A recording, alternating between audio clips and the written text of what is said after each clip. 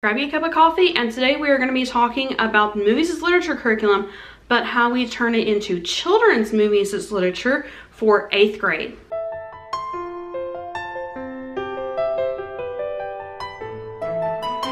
Hey everyone, I know we're talking a lot right now about the movies as literature curriculum, but this is kind of the group of subjects that we're covering right now. We're eventually going to move on to science, but there's a reason why I'm having to wait on that. But right now, again, so we've made a video about just talking about the overview of this book and how we started using it to teach 2 dyslexic readers and 2 advanced placement students in our homeschooling. That's 4 different kids, by the way. But we started using this 2 years ago, and we have fallen in love with the method of using movies as literature to teach your children. They are not a sponsor of any of our videos. It's just this method has become eye-opening for us of being able to teach the way that we always really wanted to teach our kids anyways. So yeah, that other video will have like why we're using it, how we're using it, and then there's a separate video for advanced placement, and I'll try to put all of them in the list as we go.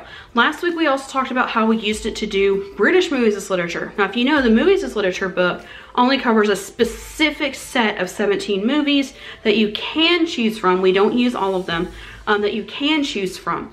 We use that book mostly just for 9th grade, but we technically start movies as literature with 8th grade. Now I know that seems a little bit backwards, but let me explain. I'll talk about it a little bit more in another video a couple weeks ago about how we choose what we do for each grade level and how you can take it and adapt movies as literature to work for your family.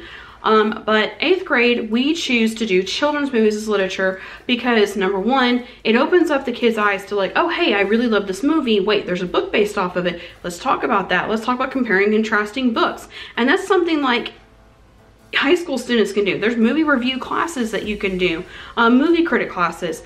A lot of the literature classes, even like in public schools, they watch them, they read the story, they spend a lot of time on one of Shakespeare's plays and then watch a movie loosely based off of it.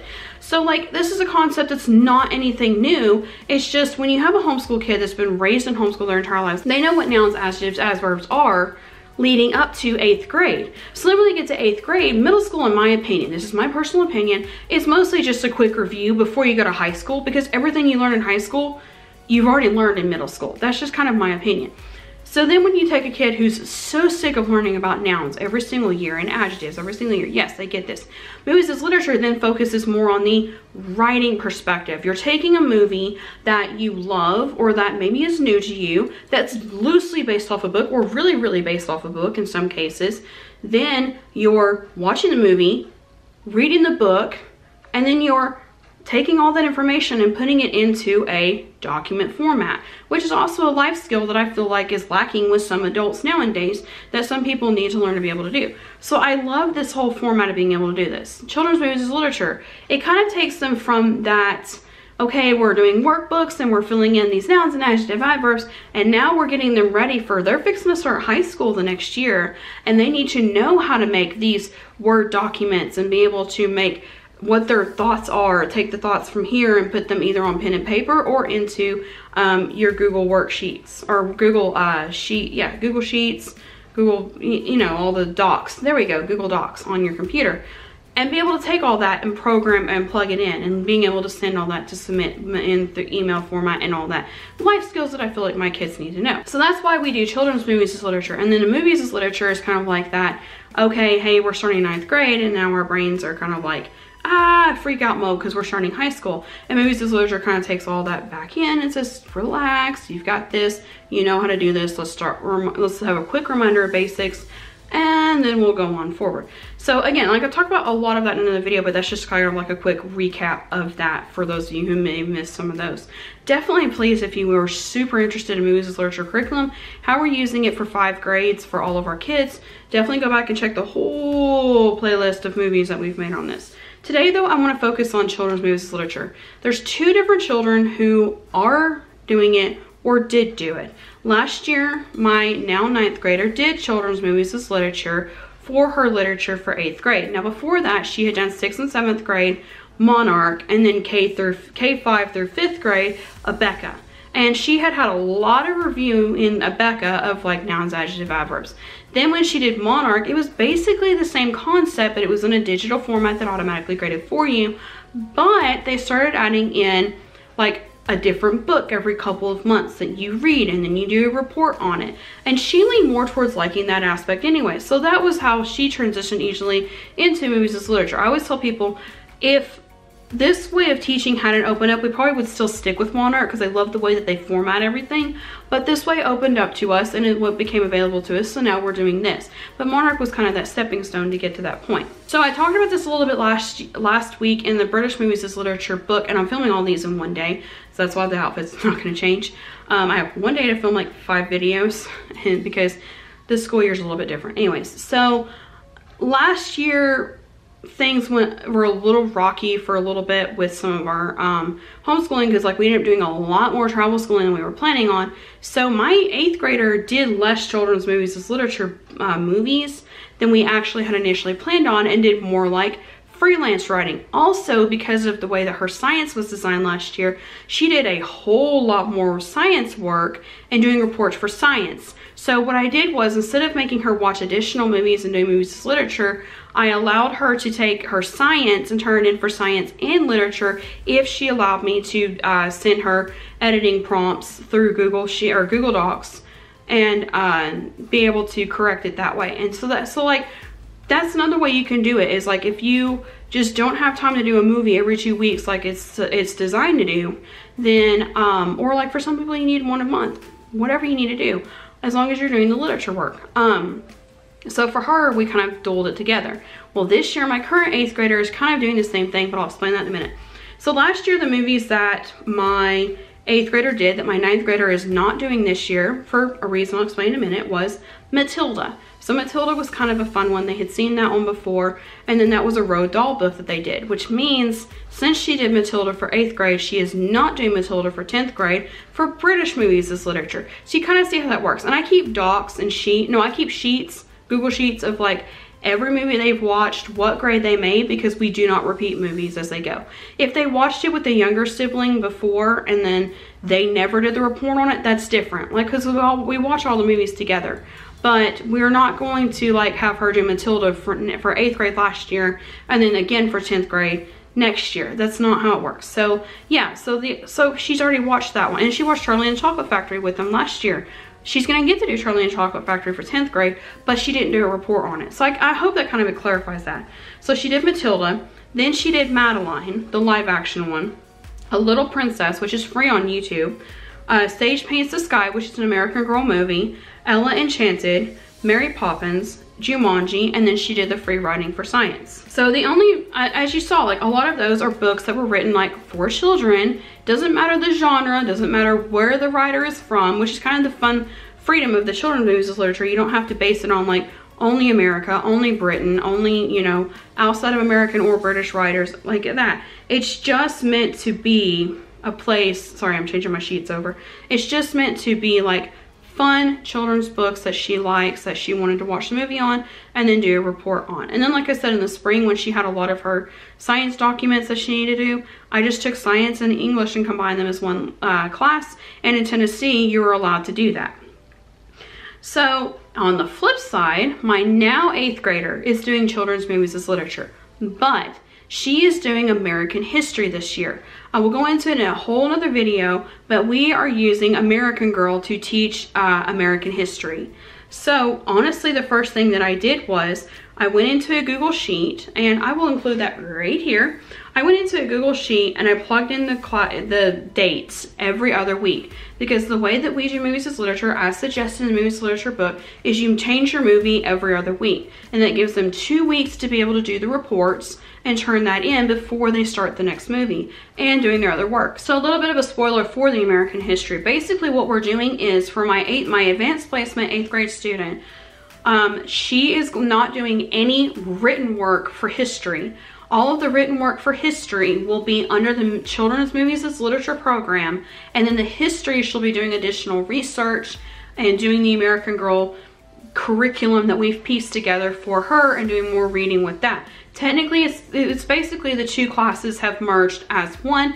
And again, the umbrella school's cool with that, because sometimes, like, one of the things that frustrated me about Abeka would be like, you would have 2 pages of science questions that you had to answer, and then 2 more pages of history work that required reading and outside sources, and then like multiple pages of essays to have to write. And I didn't like that. I didn't like have every single class had additional work and additional work and additional work. I don't like seat work. I don't like busy work. So I am perfectly fine merging classes together and doing work, and I don't think that a child has to show written work to prove that they've learned something if they can actually visibly show you that they've learned something from it. So that's kind of where we are in our mindset of it. So this year's 8th grade Movies is Literature is going to be combined with that American Girl American History class. It's not the same as U.S. History. We'll get to that in a different video.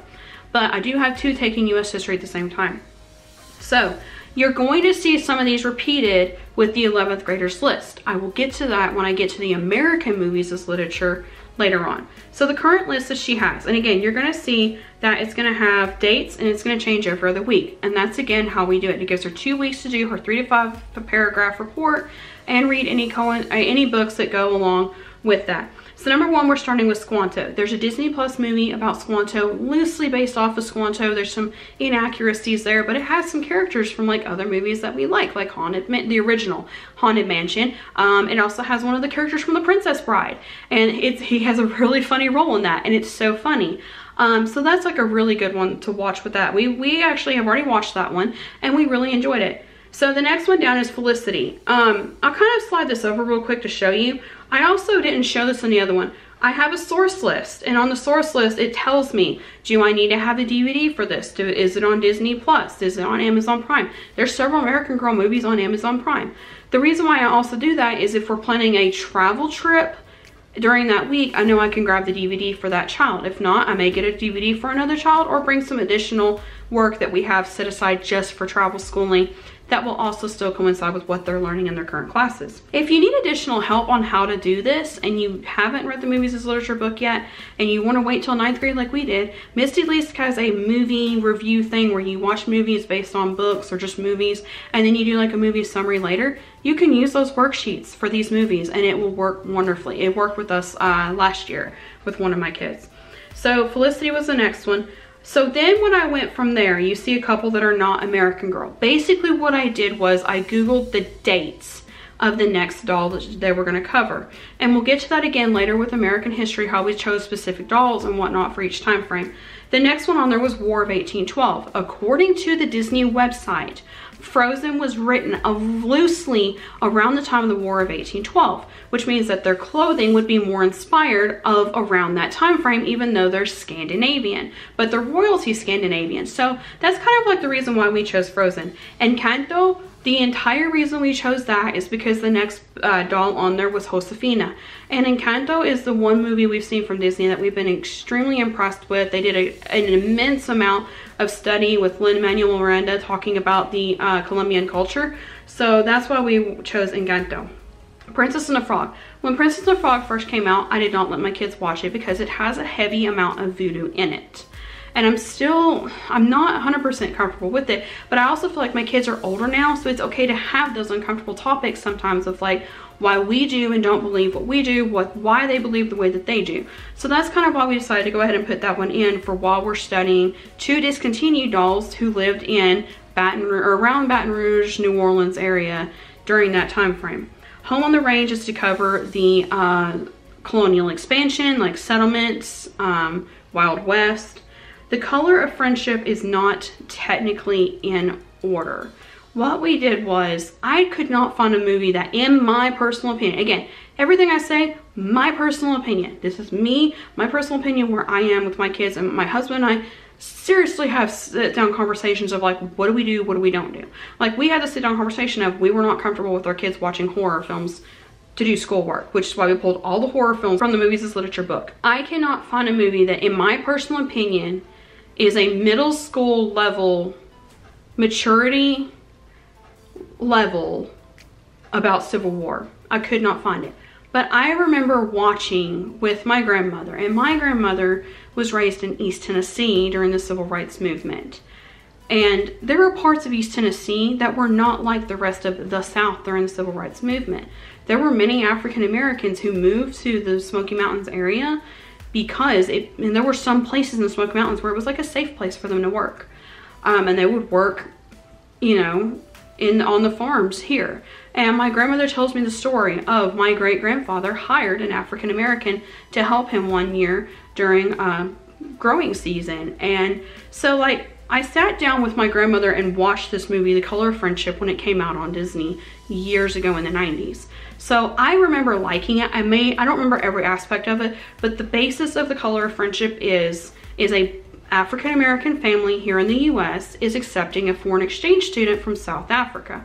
Those of you that don't know your history, South Africa was settled by British colonials. So a lot of people in South Africa are white and have British accents. So they're thinking they're gonna get this African American, or they're gonna get this darker skin colored foreign exchange student, and she arrives and she's light colored, British looking foreign exchange student. So that's the movie I chose for that, and it's because of that perspective, because it covers both sides. So it's like, it's a really difficult topic to cover, but I still felt that it was a little more appropriate than any Civil War movie that I could find. So that is why I specifically chose that. Again, I am not saying any debate either way on those issues. I'm just saying that that's the movie that I chose to cover that topic with my kids. The next one on here is Samantha, and that's also a DVD. We just bought the 4-pack, the one that has Felicity, Samantha, Molly, and Kit on it, because it was cheaper by the 4-pack. So Samantha's on there, which is also really cool because I feel like Samantha had more Christmas, like all 4 of them have Christmas, but Samantha I felt like had more Christmas in it. So it's really cool that that's gonna hit right before Christmas. Then again, Christmas. So instead of doing another just random Christmas movie, we chose the modern American Girl movie that we have, Isabel. Isabel Dances the Spotlight. She's trying to dance in the Nutcracker. So that one was like still American Girl. Isabel also still covers like some cultural things in there as well, and about like siblings and getting along, and just I love that Isabel movie. So then again, I went back to, for the after Christmas list, I went back to that list at Disney, and there's I don't remember what website it is. It's not Disney's website. There's a website that has like Disney movies based on time frame. And the one that was Roaring 20s listed was Treasure Planet and Atlantis. We chose Atlantis because we've already seen Atlantis. I want to kind of preview Treasure Planet before I let them see it because I've never seen it. There's some movies I will preview before my kids watch them. The next one on here is Kit, which covers the Great Depression. Moana and Molly, if you look, are 1 week apart. So what we're going to do is we're going to do a 2-week study of World War II. We're gonna do Moana first for the, I just forgot the doll's name. My daughter has it, but it's the Hawaiian-based doll pre-Pearl. I think her story starts pre-Pearl Harbor and then goes to after Pearl Harbor. I think, don't hold me to that. But there's a doll that's based in Hawaii pre-Pearl Harbor, like right before Pearl Harbor. So I wanted to cover Moana because I think Disney has done better in the past years of doing better of showing actual authentic culture from some of these areas, like the Southeast Asian island Pacific areas. So we're gonna do Moana, and then the next week we're gonna do Molly, but it's still all one topic, World War II, and talking about like Hawaiian culture and the US culture and culture in the US during World War II and things like that. And then the next one on there is Mary Ellen, which is the space race. Melody covers the civil rights movement. Ivy and Julie is basically the Flower Child generation. And then Oliver and Company was the one listed for the 1980s. So like Cold War, post-Cold War. Lilo and Stitch covers the 2000s. Bolt also covers 2000s, and Wreck-It Ralph covers more of like the newer generation, tech, internet, and all that. We talked about if we have time, we're gonna do Wreck-It Ralph and Ralph Rex the Internet. Breaks or Rex, I can't remember which one it is, one of those two, the 2 Wreck-It Ralph movies. And that's kind of the list that we have for our current 8th grade student. If we don't get to some of these and we're traveling and we can't watch them when we don't have access to Disney Plus, like we talked about before, we have a jar of free writing prompts, and before we travel, she grabs one slip out of there and then she does a 1-page report on that free writing prompt. It may have like 3 keywords, like a key, a box, and a necklace. Or it may be like, share your favorite vacation memory, or if you could move into a castle made of marshmallows, what would you do? Stuff like that, just like something that kind of gets them out of their comfort zone, but also makes them think and does something a little more creative. So that is where we are with our children's movies as literature. like I said, I kind of wanted to show you both perspectives of one was not 100% based off of American Girl and was based off of movies that she liked, but also like in the spring semester, while we had a bunch of movies scheduled for her, it didn't work out to do those because she really wanted to do this freelance science report that she was doing based on a bird's nest that was being built outside of our living room window and watching them progress as they went. Like, she didn't touch it, we watched it from the living room window. And then also like she wanted to do some plant studies and things. So that was kind of like where we were, and we went with it as we went along through our homeschooling journey last year. So this is kind of where we are. And again, like, I'm probably going to lean more towards trying to stick close to this plan for the current 8th grader because it does tie in with her history. But if it doesn't work out that way and we get some opportunities to go travel to some places, then of course I'm going to change it up. And another thing that I do is when we're traveling, they're required to carry travel journals, and they're required to write down each day at the end of the day something that they learned from that experience or something that they saw that they didn't know about before. So that's kind of where we are. But that's it for our plan of action for children's movies as literature for our 8th grade student. Next week, my plan of action is to do American movies as literature. It's slightly different. Some of the movies are going to be the same, but we're going to be covering a little bit of a different topic with some of those. And I'm really looking forward to like watching my American history and my 2 US history students kind of like collaborate a little bit and work together. They all do separate reports, but it is kind of fun to like watch them learn something together. And then on the flip side, my 9th grader who does not have any history classes this year because she's doing an emphasis on science and her Japanese course, and it's just kind of like I'll allow her to have some feedback in there as well from like an outside perspective. So it's kind of cool to watch all that collaborate together.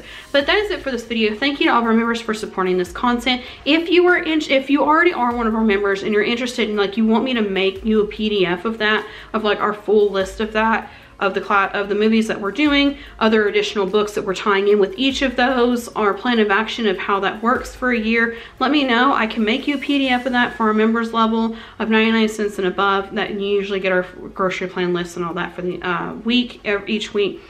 But even if you can't, I put the whole list on here for free just for you to have as a springboard, because I understand that like right now it's kind of rough for some people and you're trying to find a way to homeschool without like breaking the bank, and that's why I felt like I wanted to go ahead and share this for you. But that is it, you guys. Thank you so much for watching. Thank you for positive comments, liking, and subscribing, and we will see you next time.